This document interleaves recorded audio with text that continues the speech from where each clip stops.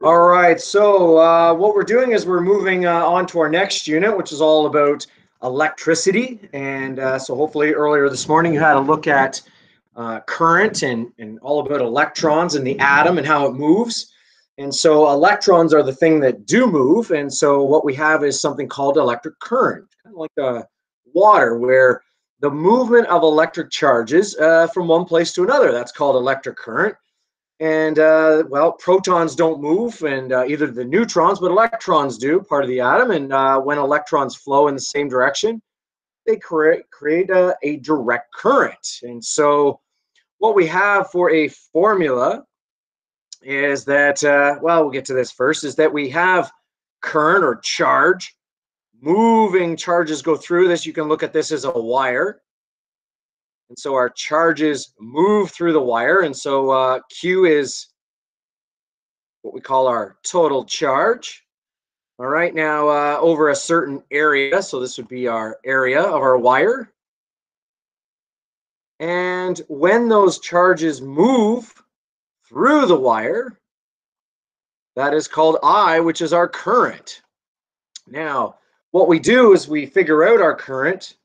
There's a formula. We have I, which is current, and it is in amps or amperes, named after the gentleman who either discovered it or amps. All right, so there's our current. And what we're looking at is, in current, is how much charge goes through per second per unit of time.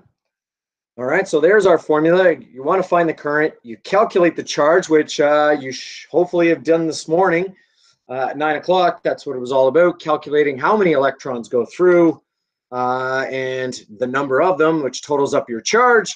And then current looks at how much of that charge goes through that wire per second. So what they do is they measure over a time, a cross-sectional slice of wire. All right, now, again, well, there we went through that. Now, example 1, if 60 coulombs of charge are used by a hairdryer in 12 seconds, calculate the current required by the hand dryer. So this is something that you can do at your house. Is that every appliance will have a rating on it of how much current it uses. And so in this case, we look here, we have 60 coulombs of charge. So that's our Q value. Of course, this morning you could figure out how many electrons that would take to come up with 60 coulombs of charge. All right, our time here is 12 seconds. So those, again, everything's in standard units here. And what we're looking for is, well, the amount of current. And so again, I'm just going to use my formula up here. I equals Q divided by T. All right, so I have I is equal to 60, well, divided by 12. And sure enough, well, our current, this hair dryer, which takes, well, 60 divided by 12 is 5, and we are talking about amps. So this is a 5 amp hair dryer, which is quite a bit of charge, kind of powerful, but hair dryers are kind of powerful, believe it or not. All right, what else I got? Oh, if a wire has 8 amps of flow through it every minute, how much charge has gone through the wire? All right, so let's see here. We have an I value. This time we know the current, 8 amps. All right, flow through it every minute. All right, so our time, again, minutes is no good to us, even though we have 1 minute here. I got to convert that to our standard units here, which is 60 seconds. And this time we want to know how much charge. So that is our Q value. All right, so once again, I'm going to use my formula. I is equal to Q divided by T. All right, I'm going to sub my values in. So I have I is 8. Q we don't know. And then T here we got 60 seconds. All right, well, Hopefully you know where I'm headed with this one. Number equaling a fraction. Well, again, I'm going to create a fraction equaling a fraction. And so I cross multiply. We're now just Q times 1 is, well, that's just Q. And yet, let's see, then we have 8 times 60. I believe that should be 240. And let me see here. Oh, no, 8 times 60. Oh, 480. I was thinking 4 times 60. All right, so 8 times 60, we get 480. And our charge is in coulombs.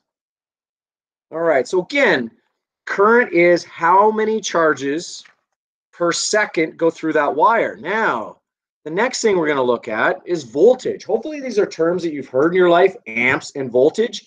A fancy name here is for electric potential difference.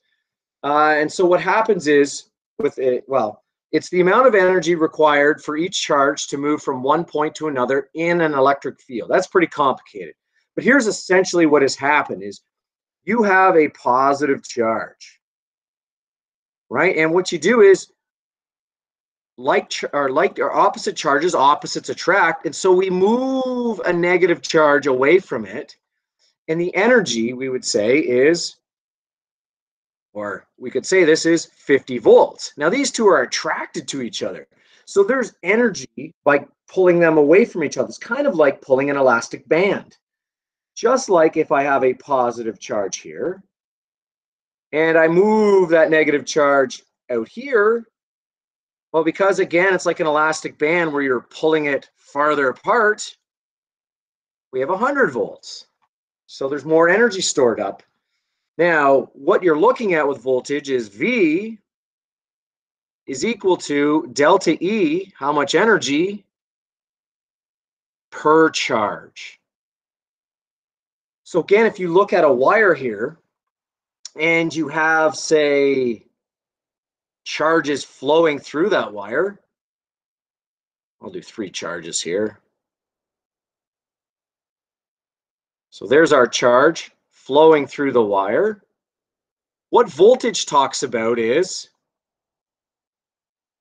each charge, whoa, big writing, each charge has delta E, so I'm going to use my hashtag there for delta, has delta E worth of energy. So what you're looking at here is current is how many charges, voltage is how powerful each charge is. So that's the difference there. All right, so here's the definition here of 1 volt is the electric potential difference between 2 points. So that's spreading these 2 charges apart.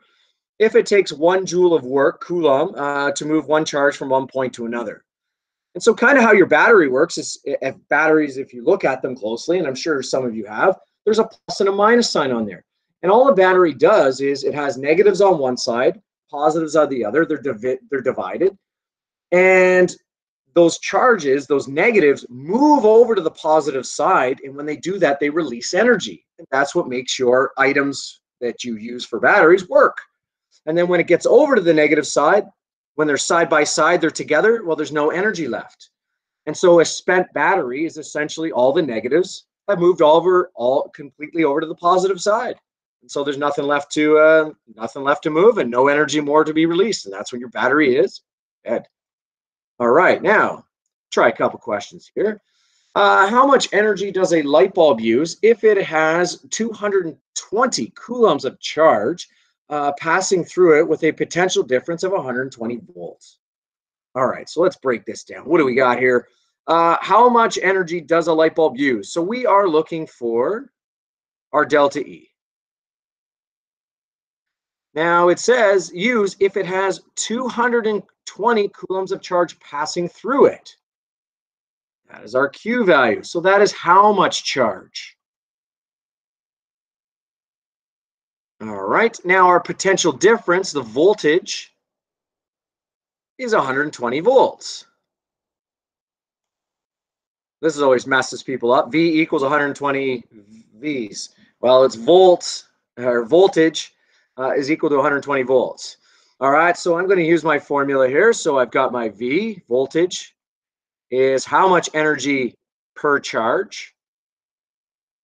All right, so we've got our delta E divided by delta Q. All right, and so then I look at substituting in. So volts, I know I got 120 volts, which essentially is telling me there's 120 joules per charge. We're finding delta E, and my Q down here is 220. So there's 220 charges. They each have 120 joules of energy. So, but formula-wise, I got a number equaling a fraction. And so I'm going to create a fraction equaling a fraction. And what ends up happening here is I have 1 times delta E. Well, that's delta E. And then I'm going to take my 120, because that's how many joules of energy each charge has. I have 220 charges because that's my coulombs. And I multiply them. And it turns out that total energy that would be used up, let's see here, I multiply those numbers, I get 26,400 joules of energy. So again, this is an example where it tells us how many charges we have, how much energy each charge has, that's your voltage, and then we can figure out how much total energy was used. All right, let's try another one here. So a 120 volts or 120 volt charges flow through a light bulb operating on an electric current of 0.5 amps is used for 5 minutes. How much energy does the light bulb use? All right, so let's see what we got here. 120 volt charges. All right, so that means our charges have 120 joules of energy per each, but that is a nice way of saying we have 120 volts. All right, our light bulb has a current. All right, so that's our I. Current 0.75 amps. All right, so that is how many charges are going through per second. Now our time here is 5 minutes, which again is no good to us because I need it in standard units. 5 minutes, so I timed 60 seconds, so this thing's running for 300 seconds. And we want to know our delta E. All right, so that's where we're at. Now again, I got my formula up here. V is equal to delta E over Q. Now, I've got a bit of a problem here. I want to find my delta E. I've got my voltage, but I'm missing my charges. How much charge I have. But I do have this other information right here, I and T. Now, from just the last part of this, I is equal to Q over T. So I can solve for Q here and then plug it into my formula in blue, which I'm going to do. So my amps, we got 0.75 amps. We do want to know how much charge is going to go through in total because this has been running for 300 seconds. All right, again, number equaling a fraction, so I'm going to cross multiply here. And so what I end up with is, well, Q times 1 is Q. And then I got 0.75 times 300. And so my Q, let's see here, is in coulombs, 0.75. I think it's going to be 200 and something. So you get the calculator out. 225 coulombs of charge. All right, so now I can go back up and find out how much energy I have because I now have my Q value. So again, I look over 120 volts. By the way, well, we'll get to that in a second here. Delta E, yeah, that's what we're trying to find out. All right, again, my charge is 225. Lo and behold, number equaling a fraction, so I know where I'm going with this. All right, and so when I solve this, I have, well, 1 times delta E is delta E. And then I have 120 times 225. Now I multiply those two numbers, and this time I end up with, let's see here, 27,000 joules of energy.